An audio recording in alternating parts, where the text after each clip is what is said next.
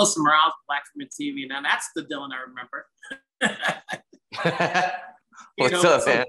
So this is the second time you work with Zoey. So in doing so, which came first, this or the outfit? The outfit did, yeah. You mean, in terms of when we shot? So I guess when you started to do this, did you decide to go blonde because you had done a film earlier? Or was that the producer's call? No, I mean, I texted Quinn one day and I said, "Can I bleach my hair?" And she was like, "I was literally just gonna text you this like yesterday. I'm so game. Let's go." I don't know what. So it was just this weird sort of. I guess we both just thought that would be right for it, you know. Yeah. So I like to think that every time an actor takes on a role, there's a little bit of that character that they are that's in themselves. How do you relate to Colin?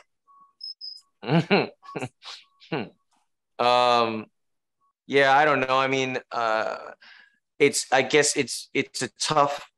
He's a tough character for me to relate to, but like at the same time, I guess I relate to, you know, the aspect of him that is sort of just like, I don't know, just trying to fucking fit in, you know? I mean, I feel like that's like where this started. Like we see him after he's already like kind of accumulated this odd amount of success and sort of morphed himself into this like different person that is so far from, I think, where he even began, you know? But I feel like the core of all that, like the why, is because, you know, like I think he was probably like kind of a quiet kid in high school. You know what I mean? I don't think that he was always this dude, nor is he authentically this person at all, you know? So it's sort of this character that he's created and then like got lost in, and now it doesn't know who the fuck he is, you know? Just like me. You know, in the last few years, social media has exploded to a point where everybody gets up, and because of the pandemic at one point, you know, the first thing you do is you're looking at your phone.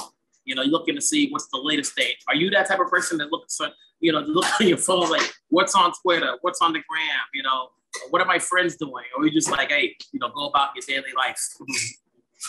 It's a balance of both, you know. I'm certainly not like, you know, I am the same way, you know, like my alarm goes off on my phone and the first thing I'm doing is like, you know, checking texts and it is like an active thing. Like if I don't want to behave that way, I have to like actively shift something. Like I have to, you know, put my phone in the other room and like, you know, set an alarm clock or something. You know what I mean? Like, so it is, yeah, I'm definitely not impervious to the addiction, you know. I think it's all just we have to constantly manage it, and it's just a part of life now. What's it like working with Zoey again, and what goes into saying yes to the projects you take? What was the second part? What goes into saying yes to the projects you take? Got you. Well, I mean, I love Zoey, and I would work with her like anytime. She's the best. And she's like become a great friend of mine, you know, so I love her. And I mean, what goes into saying, you know, it can be any sort of, it can look like anything, but I guess the nuts and the bolts are sort of like, you know, is it something that I think is like fresh and different, you know, trying to add something different to the fray, you know?